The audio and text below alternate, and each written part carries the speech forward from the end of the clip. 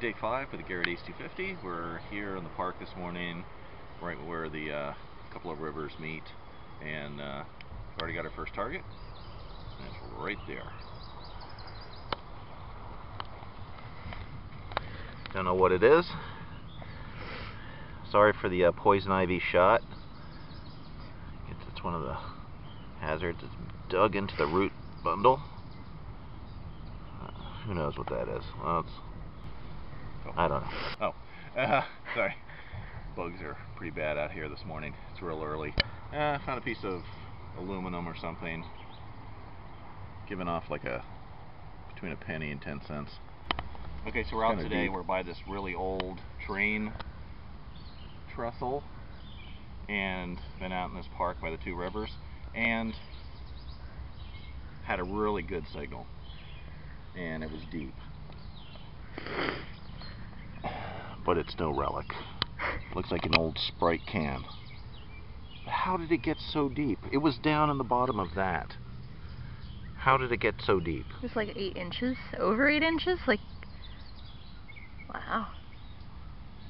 Oh, we'll keep looking. Okay, so we just dug up that Sprite can.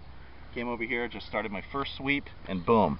Quarter right on top of the ground. You can see it right here. No baloney, just sitting right there. All right, we'll take it. Crazy. I picked up the metal detector just after finding that quarter on the ground, and I looked down, and look at this. Can you see this?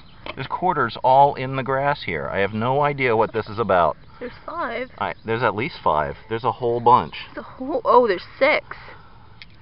There's more than 6. There's all these quarters. I don't know why they're here, but I mean, I'm not complaining.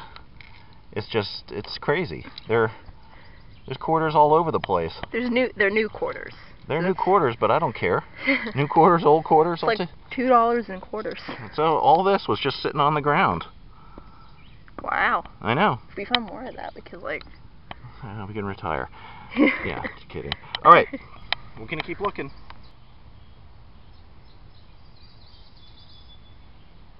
Dad. Ready? I'm rolling. Okay, sorry. Not sure what this is. Almost looks like a bayonet or something.